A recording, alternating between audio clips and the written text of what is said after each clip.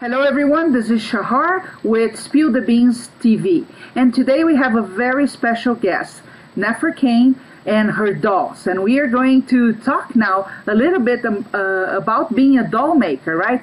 Welcome, Nefra. Did I pronounce your names right? Wonderful. Okay, good. I think you're the only one to have pronounced it well. Oh, really? Nobody can, yeah. That's awesome. Never can, that's awesome. Oh, that's good because I usually get it wrong. So first, Nefra, tell me a little bit about yourself. So, I'm French. Okay. I'm a single mother of 2 little boys, Oh. Louis and Arnaud. Louis is 10 years old and Arnaud is 8, and Arnaud is autistic. We live at my parents' house where I'm born, and we live on the French Riviera in France. Nice. Just next to Cannes. We have a huge time difference, but right now it's like 3 in the morning in France. Yes. And that's your normal working hour, right?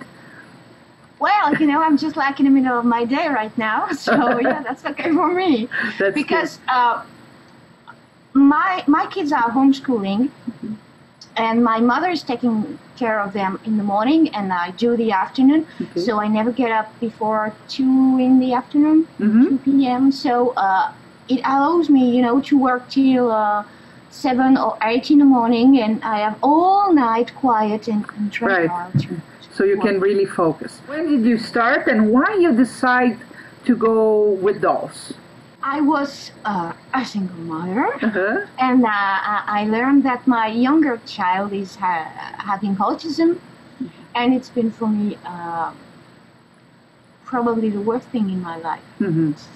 So I don't know.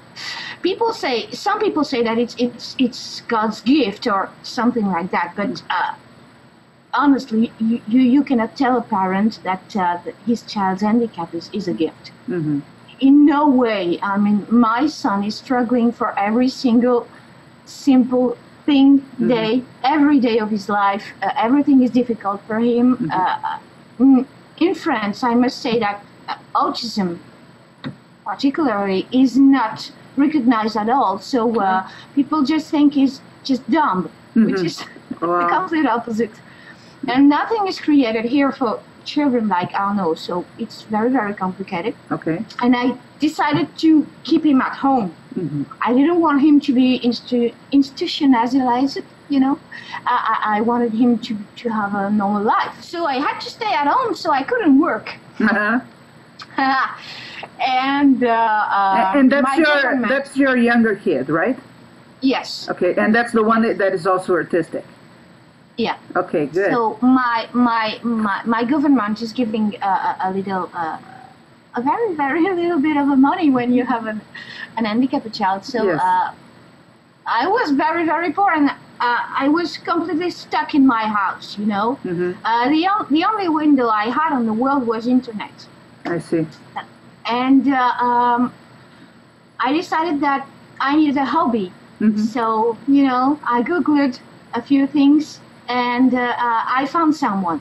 I found Christy Fries. She's a polymer clay sculptor, and she was selling books, pretty cheap books. And I checked, and polymer clay was pretty cheap too.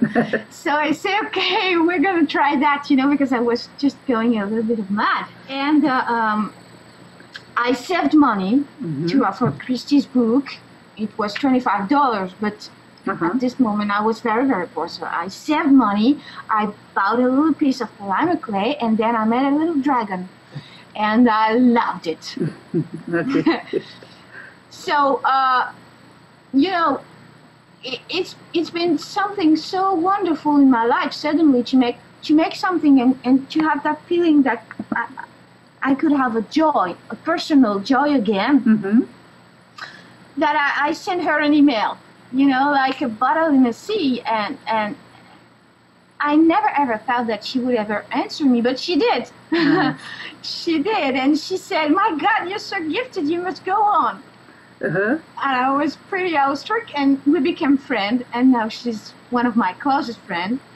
And one night, I just saw my first outdoor, and I said, "Okay, what is it?" Okay, so when you sold your first art doll, how many dolls have you made before that? Or No. oh, That you was made my first. you made the dragon and the art doll, or the dragon you sold? I didn't get. I sold a few dragons and Okay. a few turtles and a few beings, because I always make creatures and weird stuff. But once I started my first doll, I just sold it and it Oh, worked. wow, nice. The reason why I sculpted our dolls is because that very night I was talking about, I saw a legend written on a website, I don't remember which one. It said, an art doll is a character, is a person with a soul, an art, and it has a present, a past, and a future. And in the world, the best doll makers can make living, perfect beings in their dolls. And so I thought, okay, I couldn't make my son perfect, but I'm gonna make art dolls. Nice. Because I need to make something perfect and living. So I decided to make art dolls, and even now, I'm a professional doll maker, but even now, for me, I'm sculpting for my redemption. This is the reason why I sculpt. This is not the business. It helps me to feed my kid, and that's really wonderful, but that is not the point for me. The point for me is that when I knew that my son was that handicapped, and in my country it's horrible because people are pointing you with their fingers in the street, and it's very, very hard to live. Yeah. I just lost my soul, I don't know where it went, but it's gone. And yeah, there's a funny thing. There's a movie called 21 Grams. It's a story about the soul and its weight.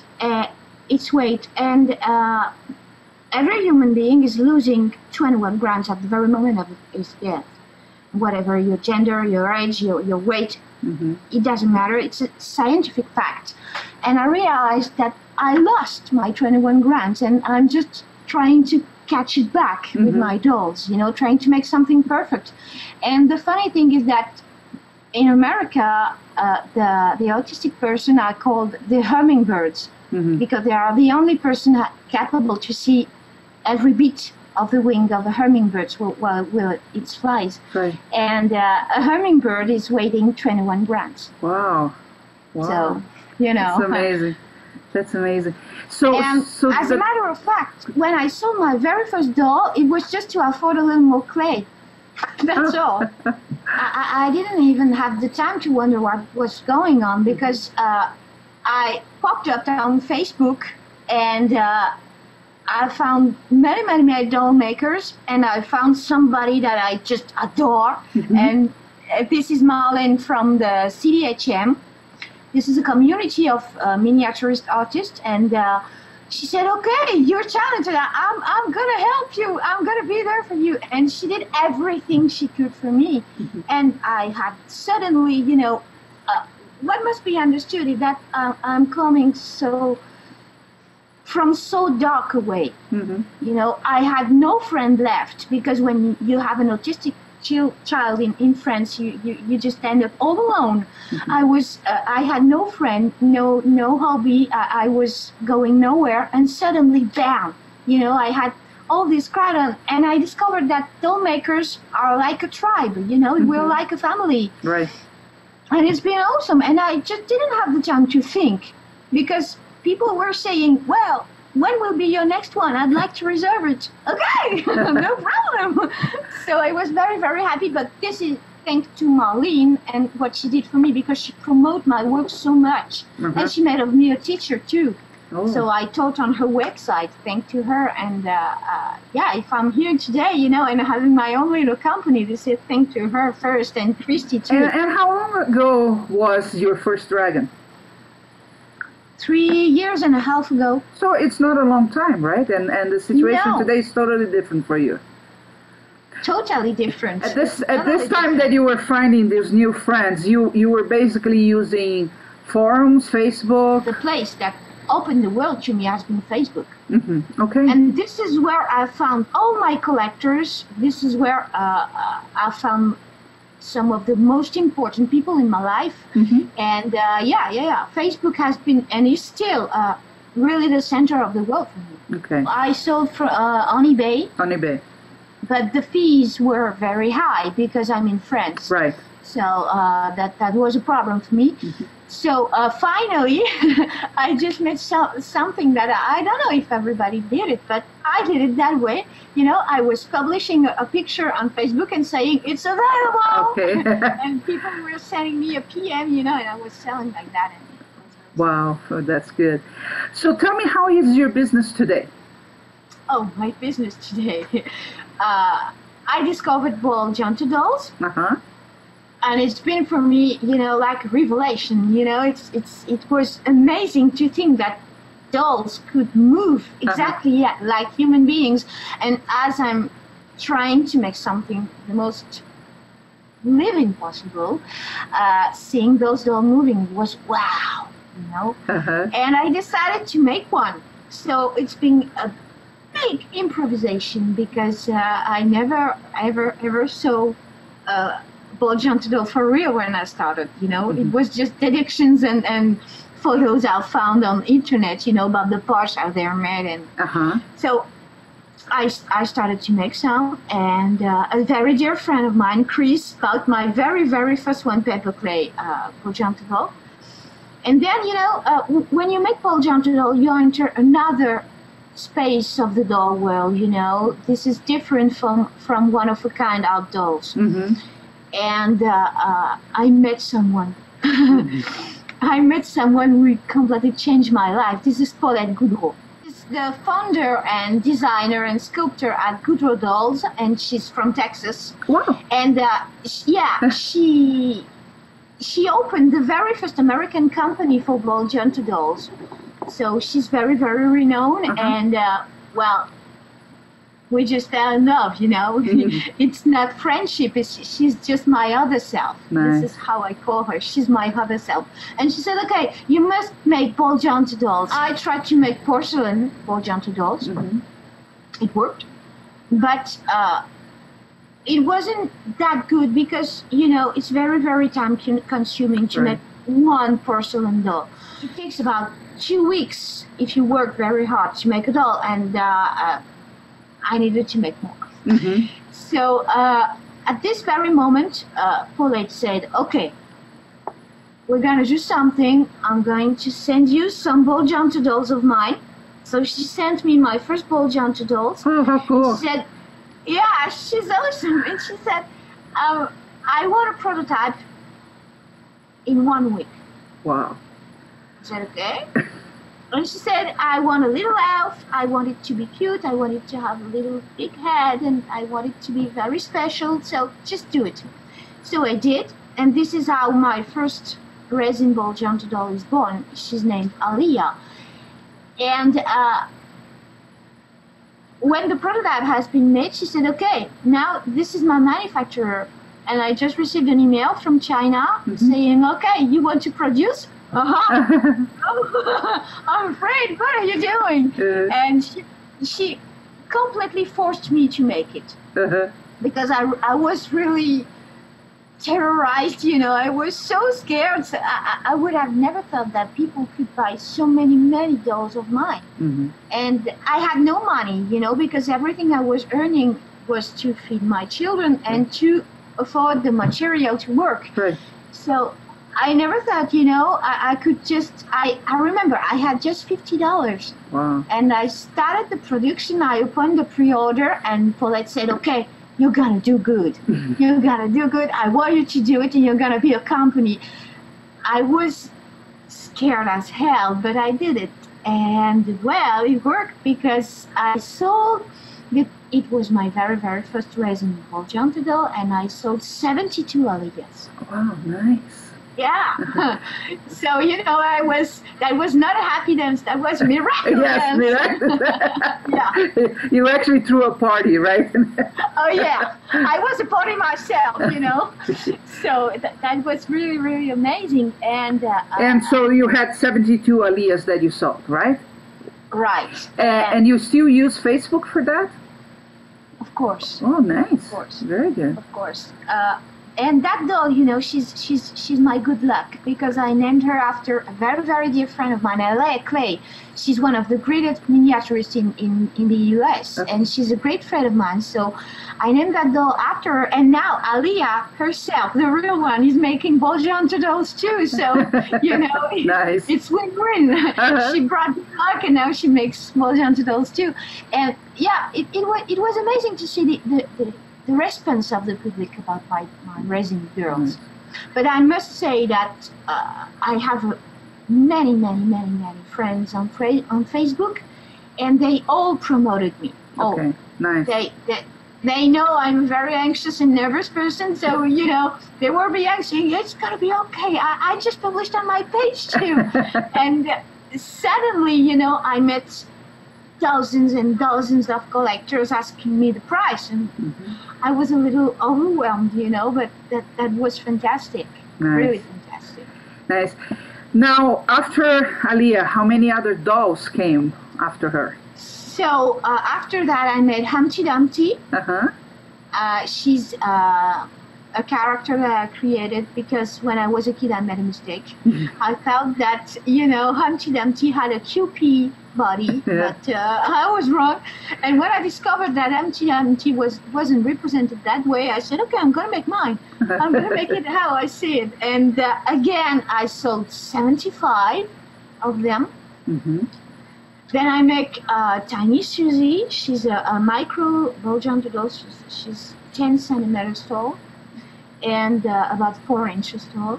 And she's a little elf. And I sold so far 83. Wow. Yeah, Nice. this is amazing. And I got 3 prototypes at my factories now. And Etty's pre-order is open. She's a swan lady. After that, I will have Mahia. She's the sister of Aliyah. And after that, I will keep on making, Alice in Wonderland. And I'm going to make Erasbeth, the Red Queen. Of course. And I just showed the prototype, and I already have almost 80 reserved. Wow, nice. Yeah. We are living in a moment where we all feel we don't have a voice. Exactly. And this movement, I call it the BJD movement, is exactly this. I can get that blank doll and I can give something from me to her.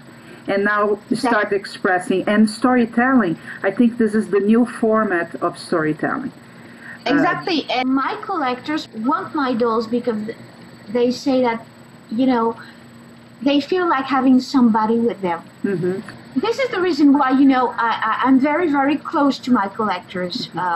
It amazes people when they discover that, but I really think that we're a team. I'm here to fulfill their desires. I'm here to help them to express themselves. So what I do, when I make a prototype, I just make a poll on my website, and I say, okay, which one do you prefer? Why? Would you like to have some modification? What color of resin do you want? They really are a part of the process in my doll making. And I publish pictures from the very day I sculpt the head till the very resin doll I receive. So you allow them to see the whole process. But again, because I believe in this individuality of the Boljanto doll, I never ever make the same face up. Oh, I see. So that's a little bit of crazy, but my collectors, receive an email and I say, okay, if you require a face-up from me, which one? What do you want? Just explain. So now, it's like a deal between them and I. They can ask for what they want and I just do it. I don't feel alone anymore. That's good. They're all around me while I sculpt, and I'm very, very, very lucky. That's nice. You know, we are in the age of personalization, right? So all businesses Right. that personalize and customize, they tend to succeed because that's what people want, and we have to give what they want, right? Exactly. And, I want to remain an artist. I don't want to be because often people are comparing artists making resin ball jump doll with a factory to a toy maker. I'm not a toy maker. Yes. I'm a sculptor. I mean, it's a lot of work. I work about 15 to 17 hours a day. Wow. So this is my only occupation because I have no time for something else except sleep a little.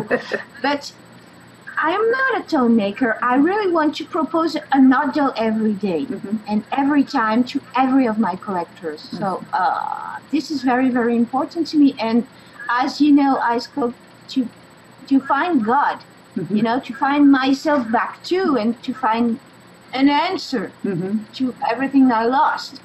I really need, to not make it factory-like. I don't want to. Yeah. And so, I make, every time I make someone for somebody. This is how I work. That's the special thing. Yeah. Where do you see your business going now? My God. Well, I just want to keep on doing what I do because I was realizing recently that this is the only thing I know. I cannot do something else because give me a piece of clay, and 1 hour later you can have a doll. But oh my God, there's a lot of things that I don't know how to do, and even I realized that since I became an artist, I've always been a little like that. But since I'm an artist, I'm totally lost in my daily life. I mean, every time I have to make grocery shop, I'm like, oh my God, this is Armageddon. This is horrible for me. And I'm very, very lucky because I live with my mother, and my mother is making all the daily life things for me. She knows, that I'm not made for that. So I realized that if one day I have to have a normal job, so to speak, oh my God, I'm lost. I cannot do that. And I don't want to change my life now. It's been very, very difficult to be where I am today. I had to suffer a lot. I had to sacrifice a lot too, because when you work 17 hours a day, you cannot have a date. You have to face it, I need my mother to help me constantly to raise my children. So, I won't move with a guy. No way. I can't. And I realized that sculpting is for me like a kind of pathology, because every single day of my life, even on Christmas, even on New Year's Day, even for the birthday of everyone, I'm sculpting, So, no, I couldn't have another life. That's good. And I don't want now, to. If people want to know more about you, where should they go? On my website. Which is? Which is www.circuskane.com. Okay. And they can go on Facebook and tap my name, and I will pop up, and they can add me as a friend.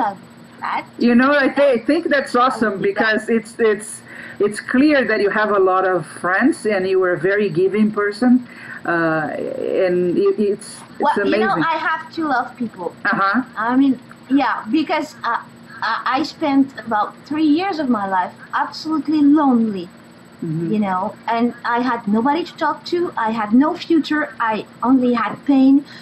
I mean, a lot of people went through that, but to me, well, when I see someone, this is just so amazing, and I have been rejected by people in the street when I was going out with both of my children, but because of my younger son. Right. And I must say that now, when somebody is telling me, oh, I love you, you're so kind, you're so nice for me, it's just, a miracle